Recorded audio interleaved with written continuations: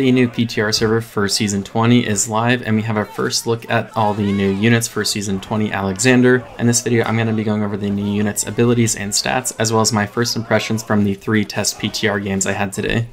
So our first new unit is the Tier 3 Slinger.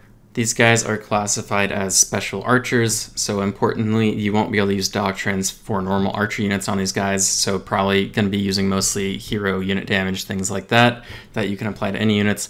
Their leadership is 80, so pretty low leadership for these guys, actually.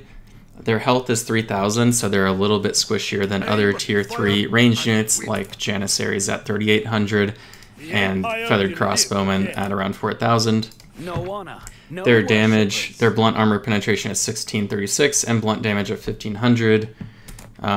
Just quite a bit lower than some other units. So for example, Janissary is 3,000 and 2,800, but they are blunt damage and most units have lower blunt armor, so their damage in a lot of ways is comparable, and they will do better against armored and shield units than probably a lot of other ranged units will. The gods have abandoned. They also have 36 strength, so they have 36 units in their troop. Whereas most other range units have a lot less than that. Nomcons at 32, Janissaries at 20, Volvoys at 12, so their unit is very large, which is kind of a theme you'll see across all the units for this season. So yeah, I think that's everything to call out for the high-level overview of this unit, so now let's jump into the unit's abilities. So for our Slinger, we have 3 main abilities. You have your normal area attack like most other ranged units, so you'll see that they have a quick wind-up and then they throw rocks at enemies. Their 2 ability will be a frontal targeted bigger wind-up with increased damage and a dazing effect on enemies. You can hit your normal V attack to just let them attack at will. Their 3 ability will allow them to replenish their ammo by just picking up ammo from the ground, so you'll see them just do that here. So you'll pretty much never need to go back to supply for the most part with these guys, even though they do go through ammo pretty fast. Pretty decent damage. They do blunt damage, which is interesting, so better against shield units than most other ranged units, but from the testing their damage seemed kind of mediocre against the higher tier units, so we'll have to see if they buff their damage before the full release of this game, or of this expansion, I mean. But yeah, I mean, a cool unit. I love Slinger units, so it's cool to see. I think they just might need a damage buff, but they do only cost 80 leadership, so they might be a unit to take even if their damage isn't great, so we'll have to see. But yeah, that's the 3 Slinger unit abilities. So overall, my thoughts on Slingers so far, they were a little underwhelming to me. I do love the unit design. I mean, I think Slingers are really cool, but they are very squishy. Even with their big troop, they do just die so fast to other ranged units or other ranged heroes that are shooting them down. Their damage is okay against the lower tier units, but I did find their damage was a little bit low, and I think I've seen other people have the same feedback. They are supposed to do blunt damage, but I found their damage against shields just wasn't great against the higher tier shield units, so I think these guys will probably be used in the blue lock meta, but I can't really see them being used after that. But we'll have to see. They do only cost 80 leadership, so they can slot in like an alchemist or unit like that does. That being said, given their low damage, I'm just not sure that they're gonna fill a niche well enough to actually be included. To me, their current design feels like more of a support unit, something like a mini Flamer or a mini Zakalian Militia is supposed to do, but they just don't fulfill that role well enough to me to make enough of an impact in a game where people actually take them. So I don't really see them being used unless they get a pretty significant buff to their damage, and that would also maybe come with a leadership bump. So I'm not sure how they're going to balance that. I think they either need to buff their damage and block break, or make them fill more into that support role, maybe give them like a knockdown even with a longer windup on their 2 ability.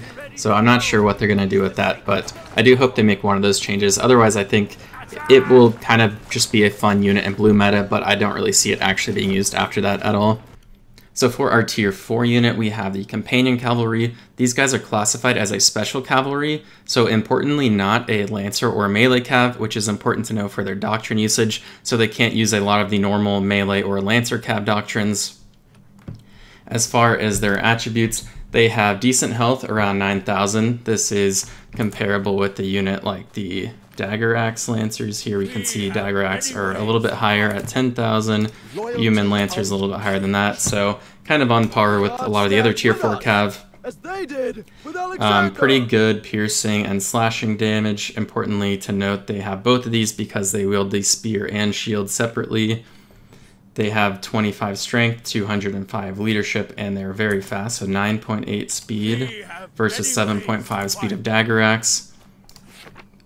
Dagger Axe also costs more leadership, 245 and 18 strength, whereas these guys only cost 205 leadership and have 25 strength.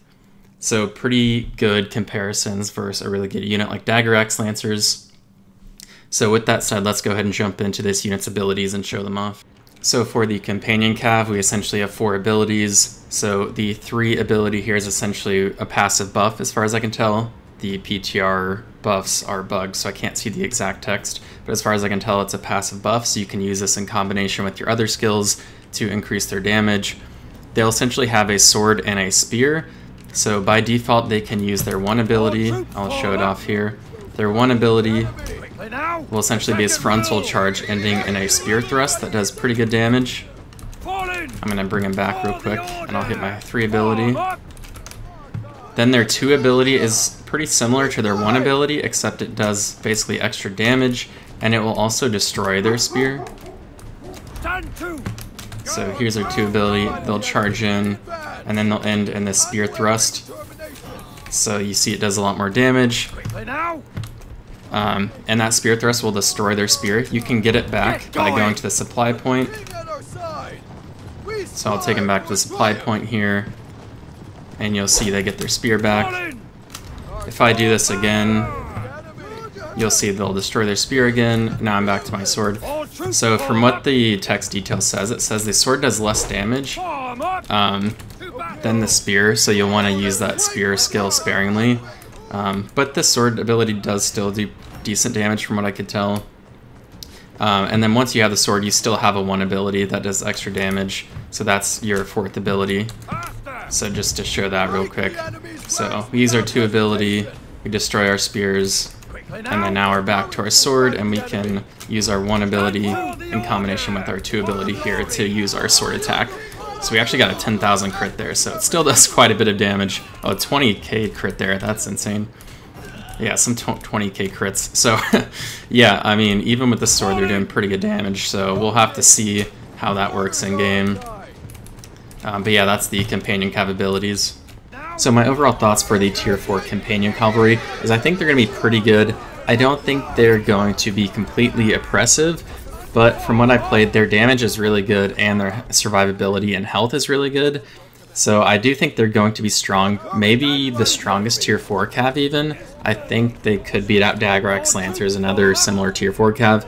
I think they might feel like a Tier 4.5 Cav during the current season, but I'm imagining they'll get a slight nerf or something eventually and probably be pretty similar to other Tier 4 Cav.